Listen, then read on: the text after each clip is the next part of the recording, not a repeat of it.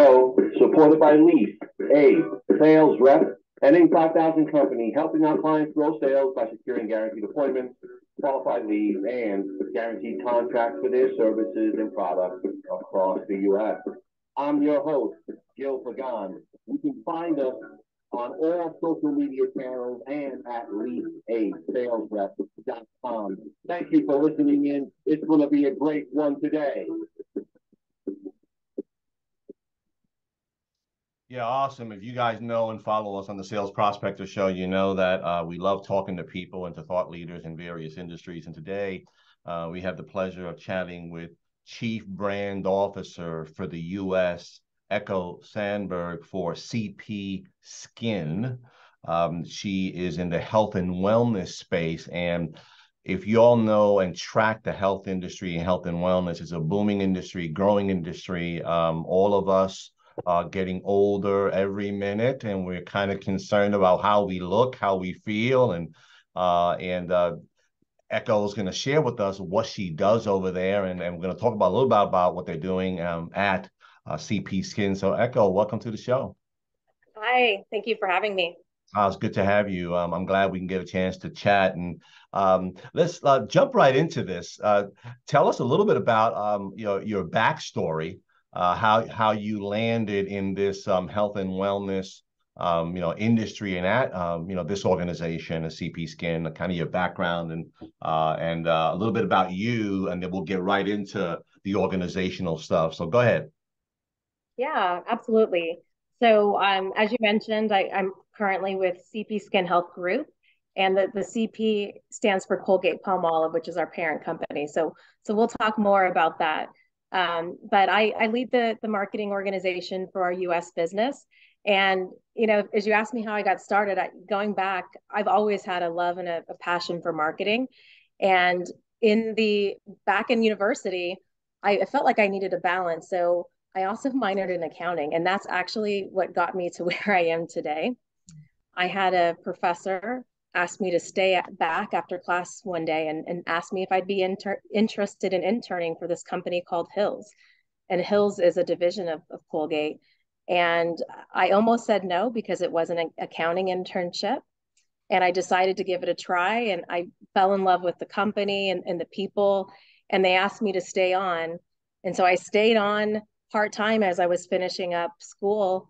And that internship turned into a marketing internship, which turned into a full-time role, and then the rest is history.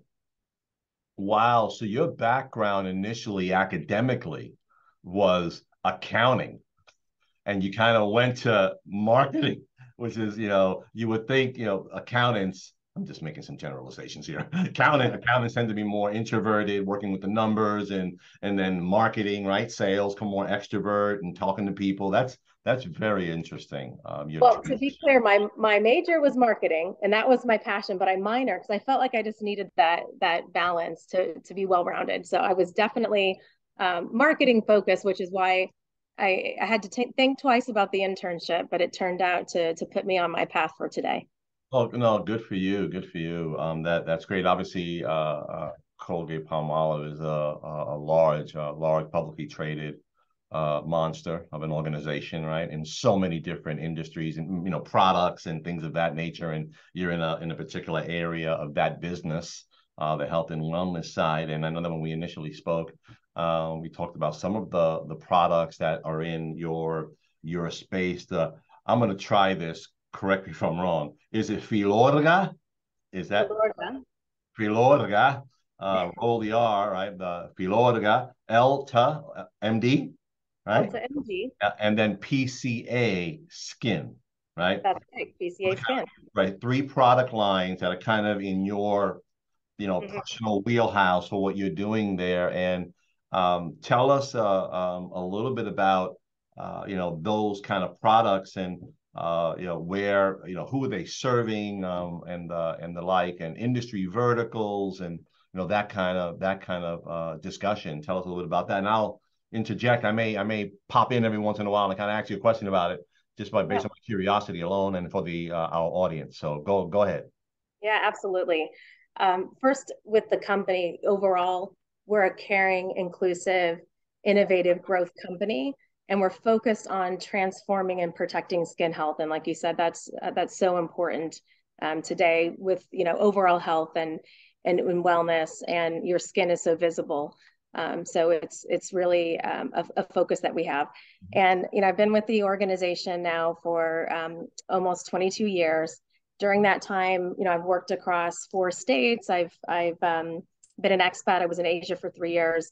And so my background too, it's not only marketing, but e-commerce, customer marketing, customer development. That really helped me, you know, get that lens and that background to what I've been doing today with the Skin Health Group for the past 3.5 years. But if you got the brands right, it's EltaMD, which is the #1 professional recommended sun care brand in the US. We have PCA SKIN, which is known for peels and advanced correctives and real skin transformation. And then we have Filorga, which is really focused on aging.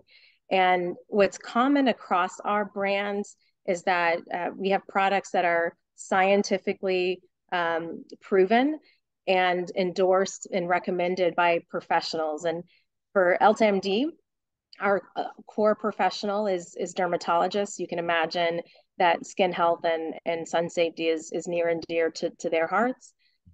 Whereas for PCA SKIN, estheticians is a core part of that business, and we're back in the back rooms, in the treatment rooms, while they're providing these skin services for their patients.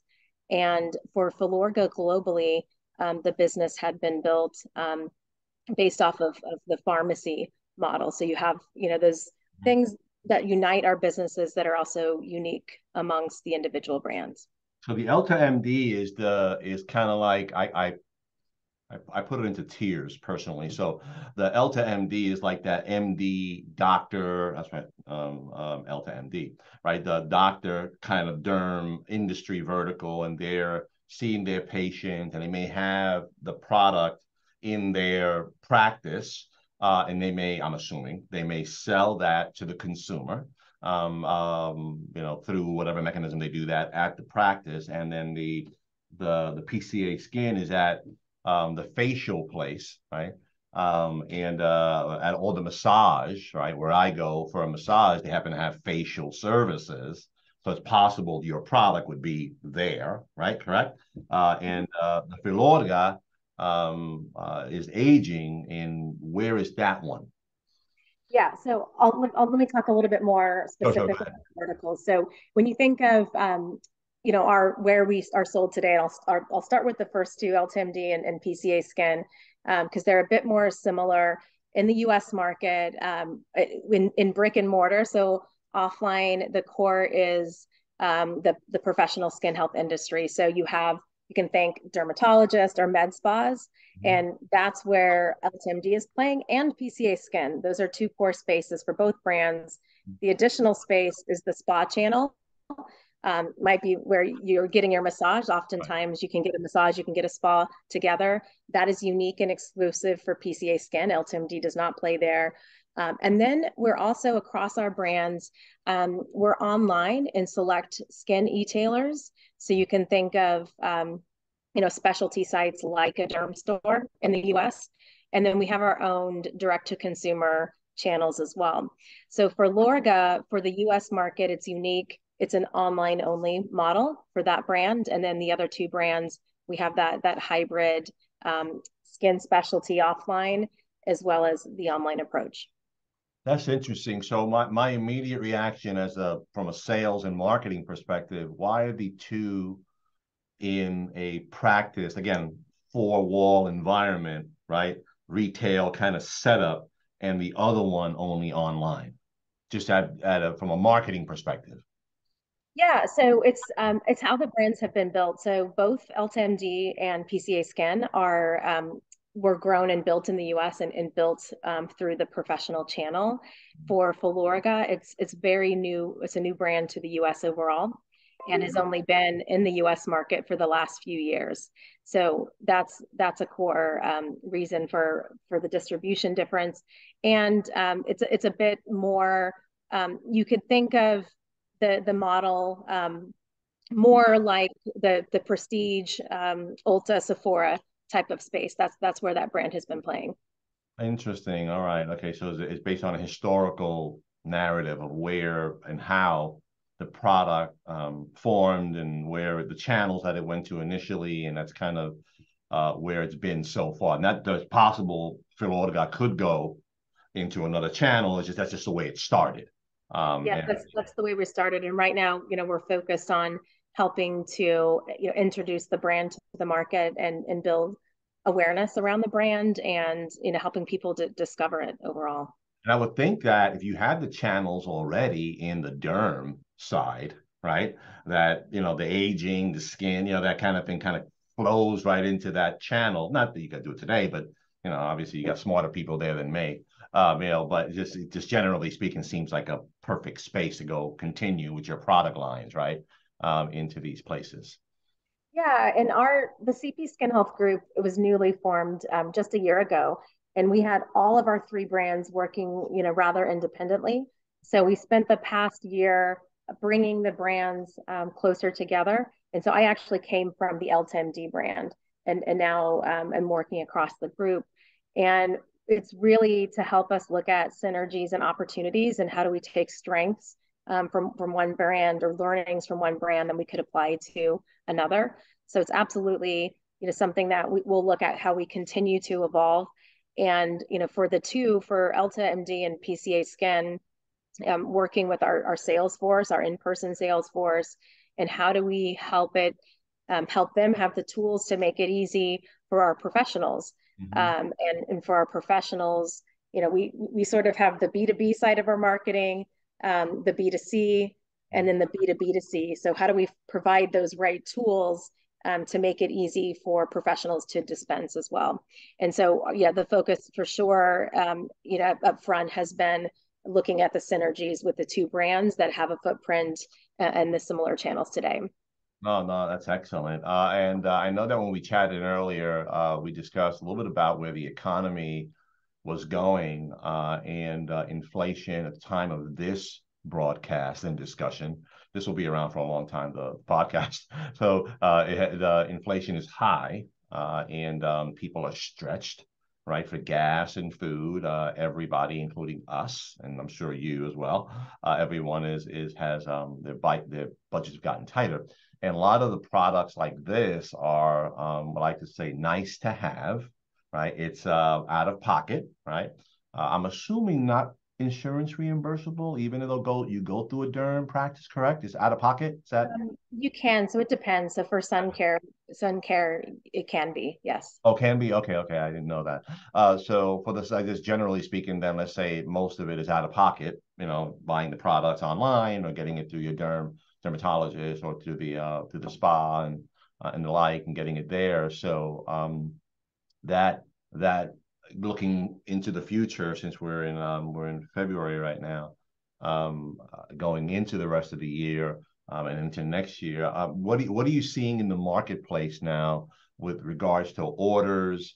Because again, if you're using a retail model, meaning the estheticians and the docs, right, for that product, and the other one's online. So kind of, you seeing any shifting yet, in not ordering as much because people are a little bit pressed and, they ain't got enough money. I got to buy eggs, things like that. So give us your thoughts on that. What do you see in the market? Yeah, I would say before kind of talking what we think about, going forward, I would actually look back, because it's been a super interesting industry to be in the last few years. As you mentioned, health, that's a broader space, and definitely, for our businesses in the professional skin health space as well, we've been in a category that's really has consistently been experiencing double-digit growth.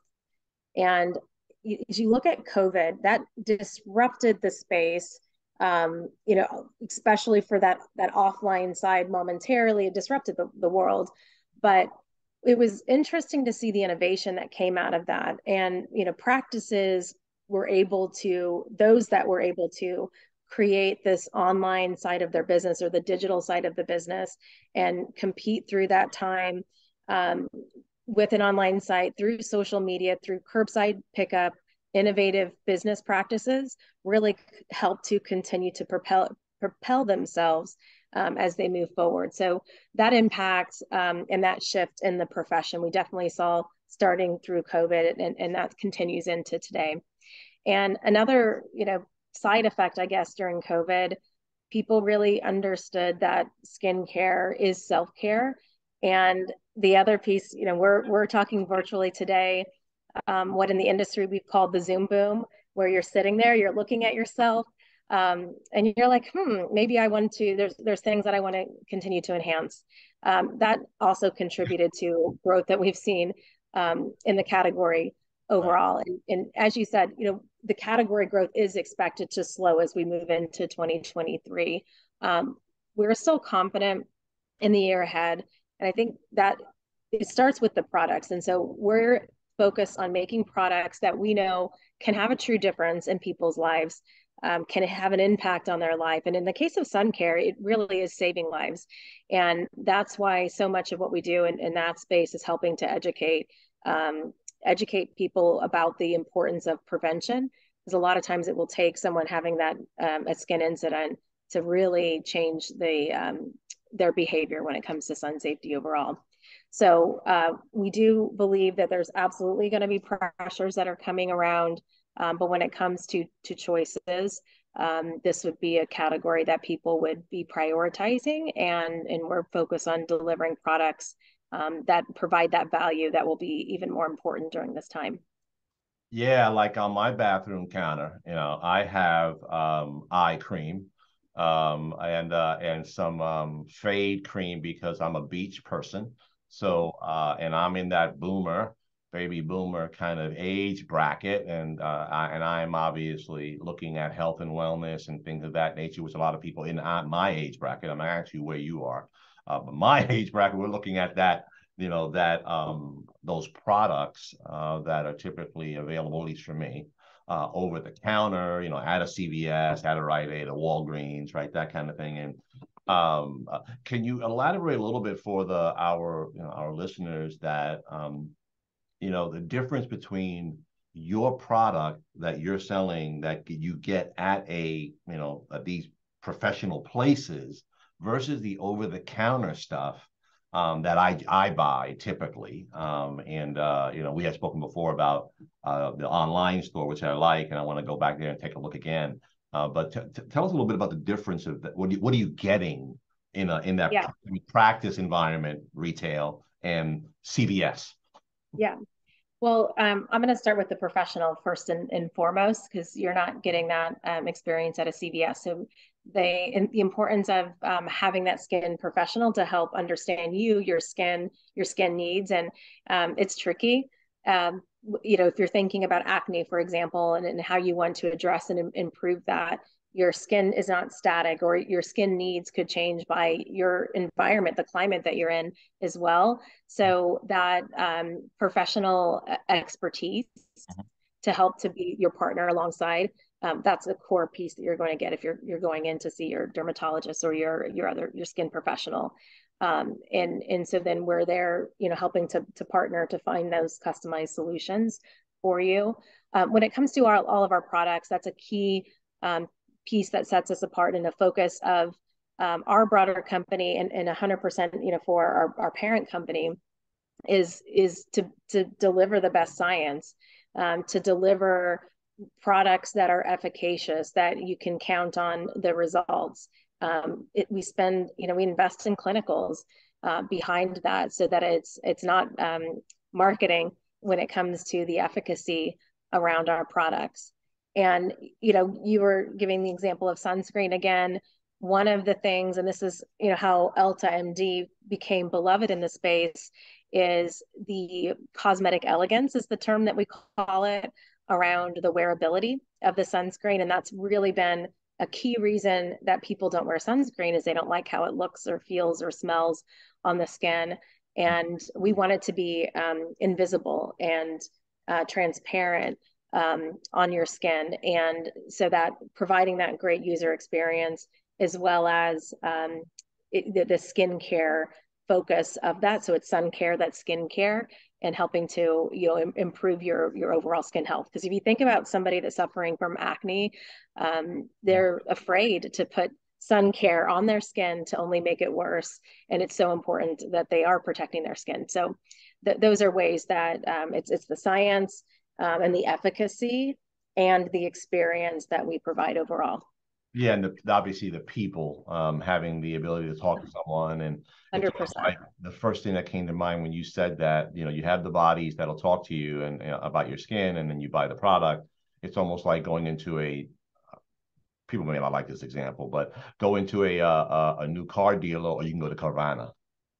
Mm-hmm. the car, you got a dealership, you got somebody who's going to help you with the vehicle, right? Drive, talk, answer questions, service, right? Or you can go to put a quarter in the machine. Yes, only we promise it's not painful. That could be the bad thing about going into a car. Good point. It's like you've got somebody decoding your issues. That's not painful. That's good, and I appreciate that. No, and as far as like, are you guys working on anything new, adding more products to the line? Are you going to work on these three primarily for this, at least this year? I know the publicly traded companies think in quarters, and we're private, so we don't think in quarters, but I know you guys do. So are you rolling anything out new this year? Are you looking at new, or are you going to really focus on your three lines for this year going into next? Yeah, I mean, for the broader company, oral care is a key category focus, pet care, and I spent a lot of my career in the pet division of the business, and then the skin health side. These are key strategic priorities we have. Pet. Pills, pets. Pet nutrition. Animals. Yes, I went from a professional pet food side and working with veterinarians to the skin health side and working with dermatologists. That's right. Okay, I gotcha. Yeah, and I'm obviously people who know in healthcare that when you're doing, studies, it usually runs, with animals first, and then it goes into clinical trials, and so there is a progression there, generally speaking. Not the same stuff, but just that kind of thing. No, that's good. So you're focusing on the three product lines for this year, continuing to build that out. You said that the CP Skin is a new division, right? Over the last year or so, right? So yeah. So and just on the last piece. So when it comes to innovation and development of our products for skin, there's great science, and we can do that independently. So we don't test with animals. We work independently through other methods and techniques. Okay. The brands for EltaMD and PCA SKIN, as I mentioned, they're 30 plus years old. They've now come into the fold of Colgate, and the sky's the limit with the potential and the opportunity. So our focus will be on the three brands, but absolutely, because it's a strategic priority for the company, we continue to look, would we expand more broadly? So that's definitely a question mark. How do we maximize the synergies? And that's why we put the group together to learn from one another. And then when it comes into the individual products, we have some really exciting innovation. It's we can't talk about it yet, but later this year for PCA SKIN, it's going to be what I would say our biggest innovation on record. We have some other innovation that's coming for EltaMD. If you think about common challenges, a key challenge would be sunscreen compliance, like we talked about. How do you make it easy for people? Wearability, that's a piece that we address. Also look at making it easier to comply, making application easier on the go. Last year we launched UV stick, which is a stick application. It's got the packaging type is really important. Like I've got kids, like making it easy for them to apply, because you're interrupting fun when you're asking them to put on sunscreen. And we've got some continued innovation in that space for application to make that experience better overall. Wow, UV stick. Oh, that's interesting. My kids are already older. I ain't gonna worry about that stuff. Yeah, I didn't know this. So the EltaMD and the PCA SKIN were acquisitions. You kind of bought that line. So this was a Colgate Palmolive acquisition of these, I guess, what do you call it? Patented technologies or products. They bought the company out. Of the company, yeah. You absorbed them. I got it. Okay. So, that's right. did the people who make the stuff actually stay, or they kind of like they went sayonara? No, we've got a great core group from our brands, all the three brands across, and the third brand with Filorga is headquartered in France, and it was a French-based brand. And That's a nice trip. Did you go? Can you go there? Can you go for a trip and see the well, operation? so I'm working on the U.S. business now, so I'm not going to the office, but it is beautiful. Sure.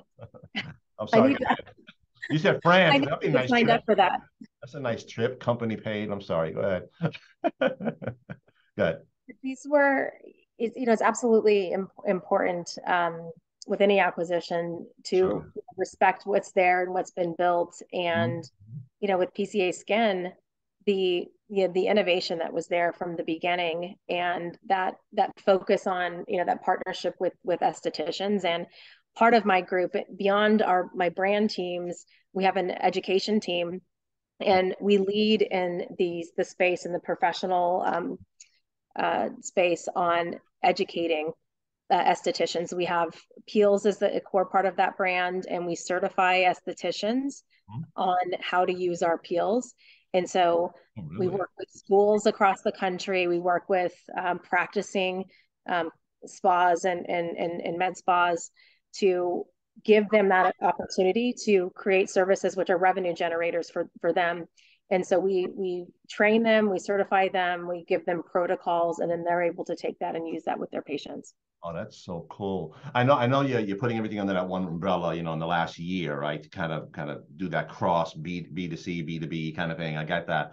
But if somebody wanted to, I mean, you may not be there yet. Maybe it's on your radar. If somebody wanted to say, okay, where do I get this EltaMD product? Where do I get the PCA skin? Can I go somewhere and like put in my zip code and say Yeah, this practice has it?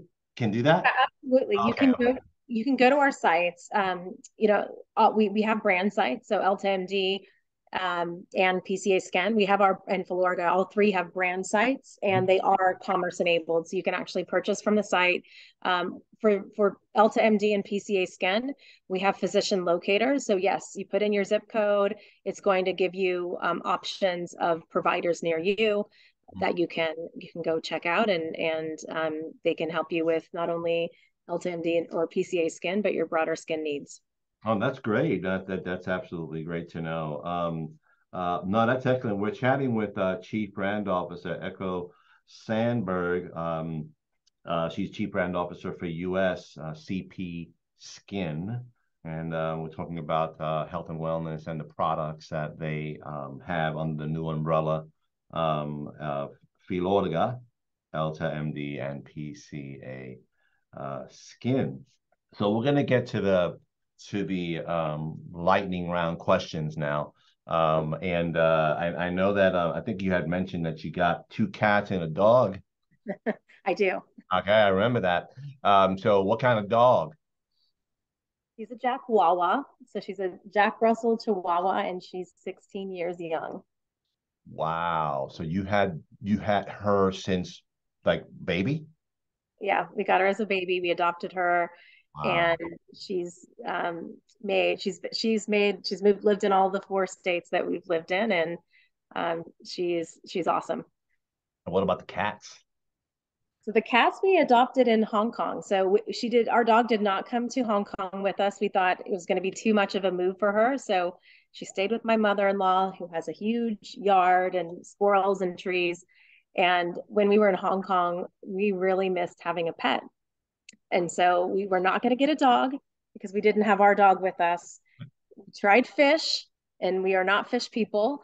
And my son wrote a book and campaigned to get a cat.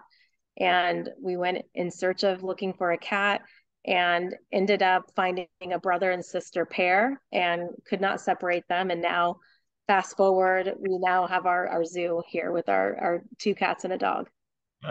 Wow, that's awesome. That's an awesome story. So you got some cats that are world travelers. They are Yeah. travelers. Yeah. So they put them in a carry case and they put them on the bottom of the plane. Typically, that what happens? Yeah, okay. We do, and I will tell you, it was stressful, especially for the girl cat. It took her a good week and a half to calm down and be back to Really? herself. Wow. Wow, that's interesting for you, cat people. If you're going to travel overseas, be aware. Versus like a 2 hour flight somewhere is different than like 10, 11 hours, whatever that was, to go there. So if you had the ability to go anywhere right now, and time and money was not the issue, where Yeah. would you go? I'm going to say Europe, and I think it's actually a good time to travel to Europe right now. You get more value for your money. Mhm. Um, but I spent 3 incredible years in Asia, as I mentioned before, and got to see so much of that part of the world. So I would love to spend some good time in Europe. Italy is on the top of the list for sure. Yeah, yeah, me too. Italy and Spain and that whole kind of circle over there as well. If you had a superpower, and you can only have one, Okay. okay? Doesn't have to be business related. I ask this question to people, and they always, because we're doing a podcast, right? And we're talking about business, Right. they automatically gravitate toward business. Doesn't have to be business related. If you had a superpower and you can get that power, what would it be? The first thing that's coming to mind is I want to be a time master. So I can freeze it if I need more, or I can rewind. That's my biggest professional and personal is I feel like I always need more time. So if I could somehow manage time and have more time, that's what I would do. Very interesting, because if you can stop time, that's very interesting. There's a this I'd love to peel that back a little bit, but we're not going to do that right now. The If coffee, hot or cold, are you a coffee drinker? 100% hot. Hot. But my I this is a learning because I just moved to I came from EltaMD, so I was based in Dallas, Texas, and I Oh, just moved this year to Phoenix, Arizona. they're both Stuck hot. super hot. So I will amend that to in the summer, it's iced. So what's better from what's worse on the hot scale, Dallas or Phoenix? Or they're both the same. They're they're different. They're different because it truly is a dry heat, but it's triple digit dry heat. But Dallas has the humidity. So I do pick the dry heat over the humidity, but more than both was Hong Kong. Hong Kong is very humid, Oh, really? actually. So you got high humidity and high heat. Great. Pizza, Love pizza. hot dogs. When I'm at a ball game, So situational. situation. Right. Hamburgers. Love to grill. Oh yeah. So when you're listening to when you do if you happen to work out or you walk around the park or you ride a bike, what are you listening to typically? Are you listening to music? Or you do a podcast? What are you doing? I do both. I love all kinds of music.